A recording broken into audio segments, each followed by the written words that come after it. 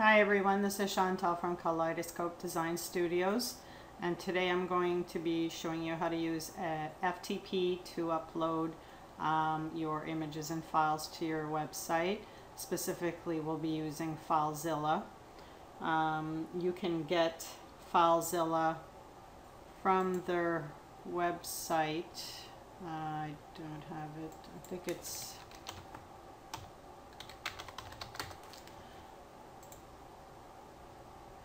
filezilla-project.org. Make sure you download the client version, okay, and I already have it on my desktop, so I'm going to open it up. Now you'll have to log in with your hosting details, and you can get that from your hosting provider if you're not sure, but typically you would put your domain name in here and your username and your password to your cPanel.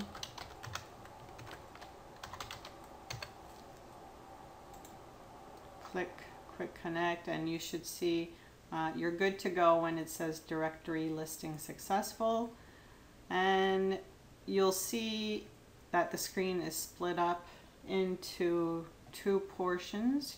On the left side you've got all the files that are on your local computer, and all the files that are on the right side is everything on your server. So today I'm going to show you how to upload a couple of images and upload files with Filezilla, and this is assuming you have some basic CSS and HTML knowledge and Firebug as well. If you're not familiar with those things, you can check out some of my tutorials on my website, kaleidoscopedesignstudios.com. So what we're going to be doing today is taking this website, which is a brand new WordPress site with the 2012 theme on it. It's right out of the box, there's nothing to it, and we're just going to change a couple things on it just for the sake of giving you practice on Filezilla.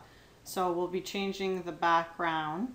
We'll be putting in a seamless background, and we'll also change the color. So first thing we'll do is just experiment a little bit, and we'll see if we can find a color that we like for the background. So you can just fire up your Firebug. I'm sure if you've used Firebug you know how to do that. F12 on Windows, and I'm just going to click on the background and it will show up here the CSS element, body, background color, and this is the color code that they're currently using. So just to make a noticeable change, we'll just see what a dark gray looks like. So let's say we like that color, so we'll change it. We're going to go to line, that's annoying. We're going to go to line 1607 of our style CSS sheet. So what we'll do, I don't have it up, so I'll just grab it from the editor here. Select all and paste it in Notepad.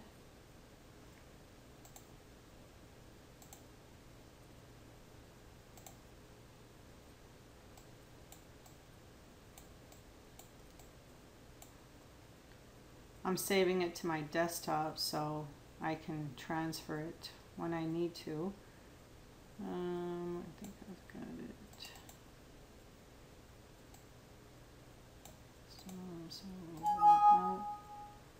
Yes. Okay. So we said that the background color was on line 1607, and that's the great thing about Firebug. If you're not sure how to use it, Like I said, I'll have some tutorials on my own website. But the cool thing is that you can make the changes on the site without actually doing it. You can see ahead of time what it's going to look like before you go through the trouble of uploading the files. But let's say that we do like this color and that's what we want to use and we want to change it. We're going to go to line 1607. So 1607. That was my dog who was being annoying. Okay, so 1607.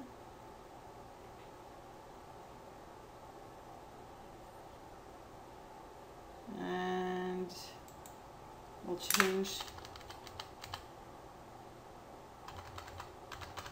make the color code change here, and we'll save that style sheet. Now they have media queries on here, and if you're not sure what those are, those all come into play for mobile responsive themes, but for the purpose of this tutorial we won't worry about it because we're changing it for desktop where its minimum width is 960 pixels. So go ahead and save that file to your desktop. So now we've modified the CSS sheet. So now we can transfer it and officially make the changes. So right now, like I said, it's not changed yet because we haven't uploaded the file. So we're going to go to Filezilla. Now and you're going to go to the right side of Filezilla, which is where all your server files are located. Now I use HostGator, and I'm assuming pretty much all hosting companies are similar. For me, I click on public_HTML, and you should see your website there. I've got lots here, so I'm just going to pick the one that I'm working on. And WP-content, double click that. Then you should see a themes folder, double click that. And then we're using the 2012 theme, so double click that. And this is where your style CSS sheet is at. So we need to override what currently is there. So you're going to go to the left side of your screen now and find that. Now for me, I have it on my desktop. So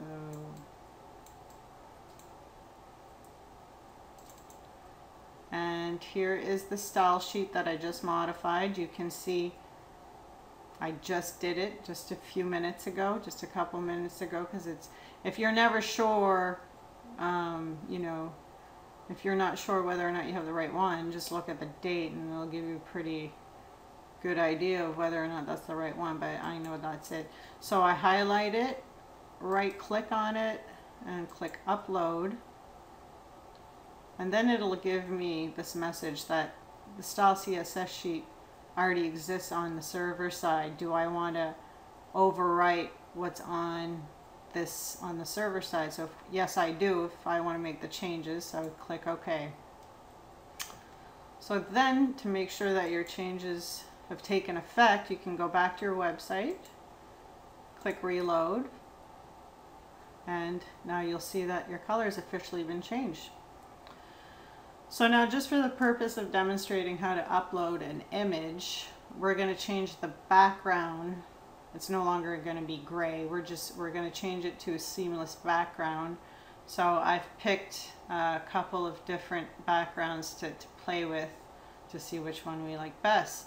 So first thing we want to do is you would save. You can find seamless backgrounds anywhere online, so save them to your desktop. In my case, I have two that I picked. I've got seamless background.jpg and a paper.jpg file. Now, we need to make sure that the images go to the right folder. So I'm going to reconnect here because it says disconnected from server, so I'm going to reconnect. Okay, so public_HTML, find your site. And WP-content, themes, I'm on 2012. And there should be an images folder. Okay, for some reason there's no images folder in 2012, so we can just create one. If you don't have an images folder, I suggest you do have one, so you have a spot where you can keep all your images together. So I'm just going to create directory images, and there it is right there. So what I want to do is upload, go into your images folder. You won't see anything in there, but we're going to be transferring a couple of images over.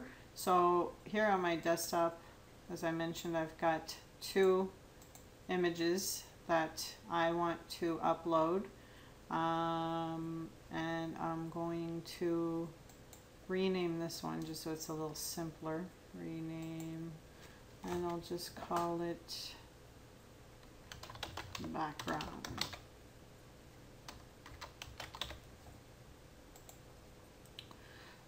So we'll upload both. You can do both at the same time if you want, by highlighting both.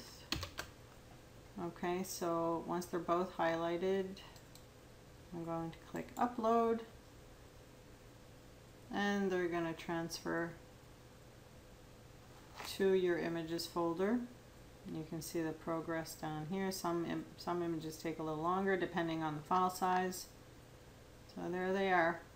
Okay, so now we're going to put that in our website.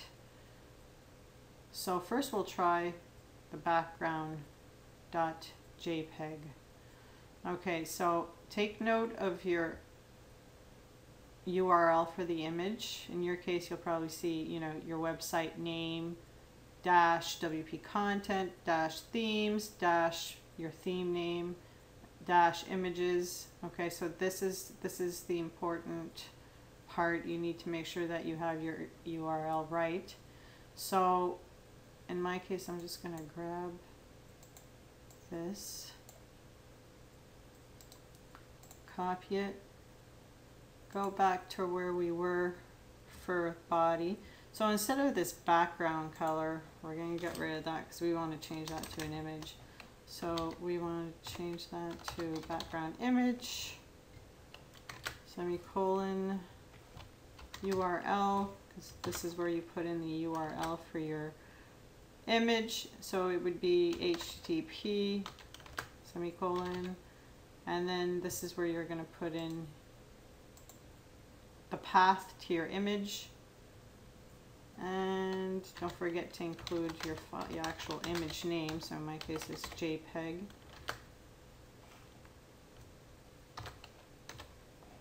Okay, so make sure that you've got your URL, and then make sure you have your quotations at the beginning and the end, and your semicolon to close off the CSS. So we're going to save that. Okay, so now I'm going to need to upload the style CSS sheet again to make those changes on my website. So I'm just, now here it doesn't update the time automatically. I did just update the style CSS sheet, but to get the newest version, you just kind of have to refresh the screen a little bit. So go back here. So I need to go back in. Okay, so here we go. This is the newest version, and I need to overwrite the current style CSS sheet on the server side. So I'm going to go back into my theme, and this is where there's my style CSS. So highlight that, upload. It's going to ask you permission to overwrite the file. Yes. Okay. So then we can go back to our site and see what it looks like. Okay, so for some reason it's not working. So we're going to check with Firebug why.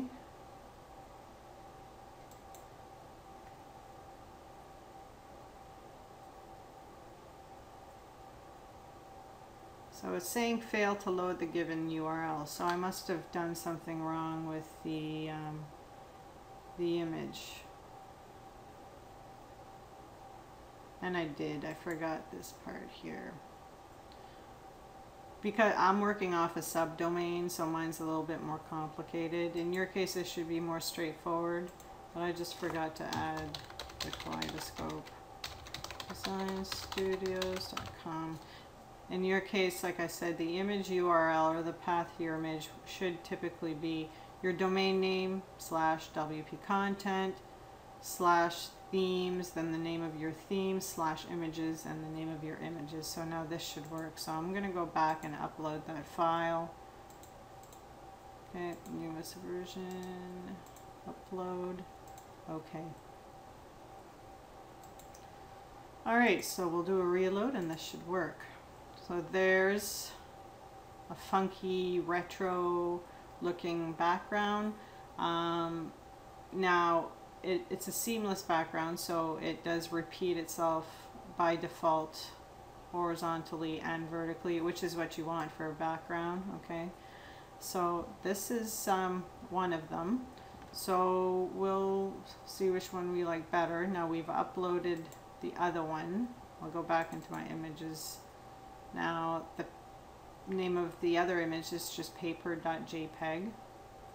So I'll go back to my style CSS sheet, and if I wanted to, now of course you could just see what it looks like in Firebug too before you make the changes. So I could just go down here and change the file name just to have a quick peek before I make the changes in CSS and upload. So I'll just change that. So paper. It takes a second to load. So there's my paper background. So, you know, if I wanted to keep that, well, I'm going to change it here in my style CSS. Paper.jpg, save file, and I have to upload it again, so let's find that style. Okay, so disconnected. You have to be careful, sometimes it disconnects after, if you don't use it for a few minutes, so you just have to reconnect it. Alright, so go back to your site.